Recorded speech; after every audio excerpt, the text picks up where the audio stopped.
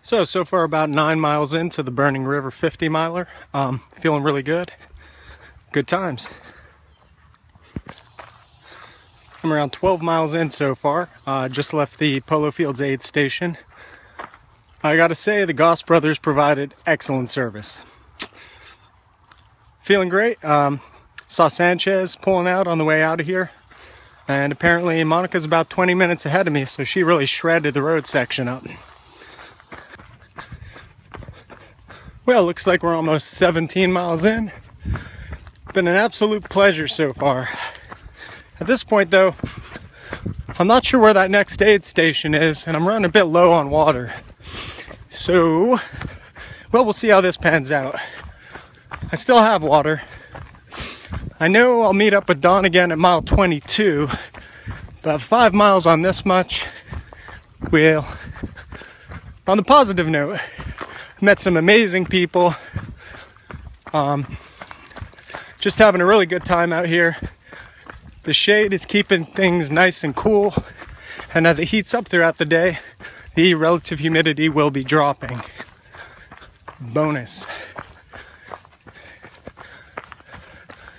Well, I'm gonna keep running here. DeLuca out.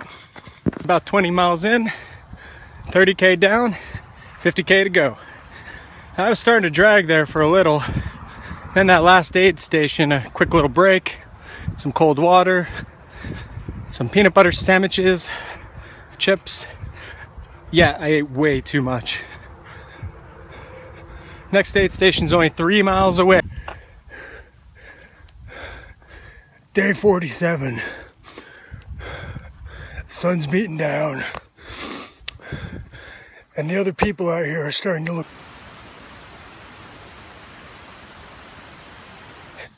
Cannibalism is likely.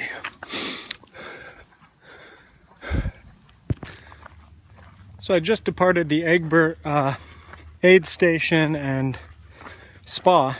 I'm gonna call it a spa because it was awesome. Just plain awesome. There was all kinds of food. Hard-boiled eggs at Egbert. So I had one of those, had some pickles, maybe some chips, tiny bit of Coke. Got topped off on water and Tailwind from Don and Jerry. Forgot Jerry's name as I was coming into the aid station. Had a space cadet moment. Sorry, Jerry. What else? Water baths. They had a big old tub full of ice water and sponges. Clean yourself off.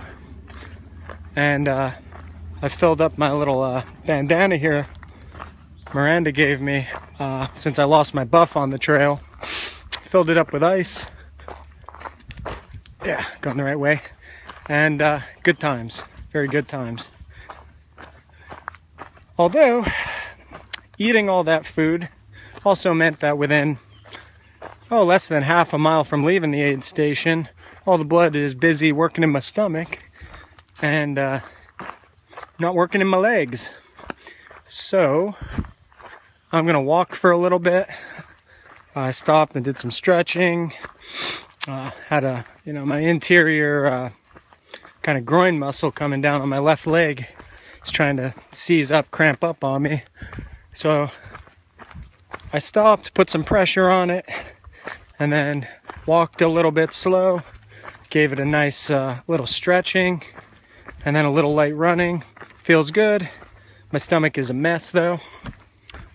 But hey, you live and you learn. That food was delicious. It was worth it. Okay, got 50K in, over 2,100 feet in elevation. Yeah, let's see, it's 1:30 and got about 7 hours and 23 minutes into this race. There's that saying about the wheels falling off. They're not quite off yet, but things are definitely slowing down here. Feel the threat of some cramping. Starting to walk a lot more. Definitely slowing things down a bit. But when I feel good, I'm running, and all in all, I'm pretty happy with how things are going. Done a couple stretches. No cramping from the stretches. That's a good sign. And Alyssa the Wild Trail Turkey. I just drank my first cup of pickle juice at a race. Peace out. Well, I'm on the Buckeye Trail, about 37, almost 38 miles in. I had about 2,300 feet of climbing, and I'm definitely tired, like really tired and hungry, but my muscles are feeling half decent. Fatigued, but I felt worse plenty of times in races. So that was a big hill climb too. That probably didn't help matters. But less than a half marathon left to go, and vistas.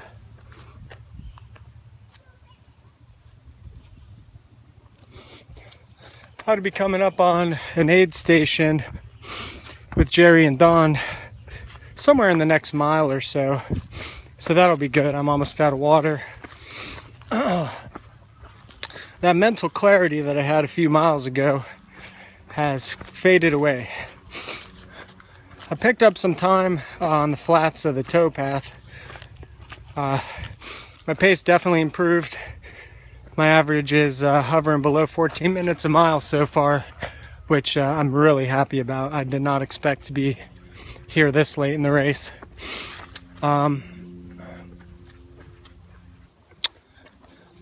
Guess that's about it. That towpath is a beast. Just boiling out in the sun, flat. Mostly flat, some slight grades. Think rails to trails if you're familiar with those. Anyway, time to get to that aid station. Mile 40. I just passed a pavilion where people were picnicking. I can still smell the food in the air. I seriously entertained the notion of running by, stealing a plate of food, and vanishing into the forest. I cannot wait to do some serious eating. And it's only 10 miles away. Pay dirt. We're in the home stretch. Just left the Oak Grove 2 aid station, and my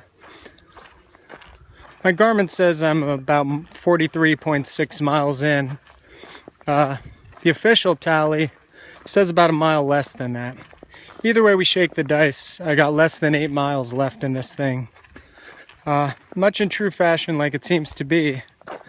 After I left the aid station, I walked for a bit thinking, you know, I should warm back into it after sitting down for a moment or so and eating something.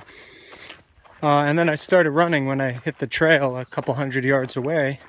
And lo and behold, that muscle that tightened up back on the Buckeye Trail locked right back up again, just about. I was able to catch it before it went into full spasm, apply pressure, do a little stretching, and right now I'm walking comfortably, which is better than a few minutes ago.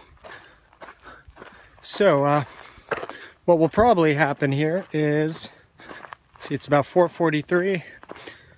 Slowly I'll be able to run short spurts on flat and down hills, and then full motion will return as everything warms up and loosens back up. So hopefully that happens sooner than later. Getting to the end of this.